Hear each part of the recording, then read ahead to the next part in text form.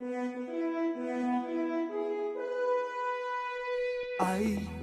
hear the call to defend our nation. I see the light at the end of the tunnel. I see the dreams of those who have died and the hope for which we survive. I see the promise we have prayed for. I see a man with the will and the passion to serve and to lead and to honor a nation. I see a man who's willing to fight, who's determined to bring the light, who has shown himself a leader. I believe in Goodluck, Jonathan. I believe Nigeria has a chance to rise again and take its place of pride and glory. I believe in Goodluck, Jonathan.